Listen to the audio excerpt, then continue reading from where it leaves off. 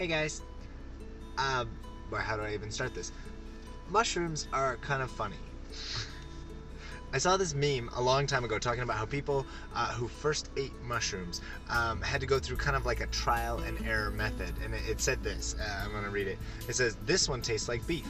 This one killed Brian immediately. And this one unraveled the fabric of the universe while filling my eyeballs with rainbows." Mushrooms are kind of crazy. And I know that's a weird joke, but I do have a point, I promise, okay? Tradition in the church is a lot like mushrooms. One of the things that we have seen is that people in the modern world are deconstructing. Now, if you don't know, deconstructing is like the process of challenging the faith that you were handed as a child. Generally, it's because of some big horrible thing that's happened, or a church leader has done something wrong, maybe there's institutional betrayal, or you've just been confronted with a viewpoint that you've never thought about and you don't know how to answer. And so you push and you prod at your faith, you ask questions, you seek authentic answers. Healthy deconstruction can strip away some of the frills of religion and lead us to something wonderful.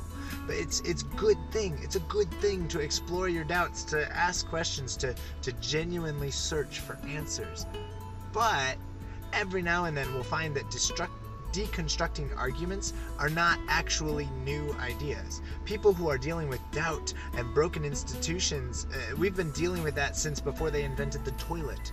Right? And Christians have had a lot of these arguments before, right? This is one of the values of church tradition, that we don't have to reinvent the wheel. If I go out and I find mushrooms in the wood, I can look it up to find out whether it's poisonous or delicious or psychedelic. And I can do that because a ton of people came before me and they have done the trial and error method already. I pay attention to the history and to the records so I don't have to wonder about mushrooms. When people are deconstructing and they're asking questions and they're challenging their faith, I don't want them to stop. Right? I'm not trying to discourage questions, but one of the best places is to start by going back through church history. Like, have we already had this conversation?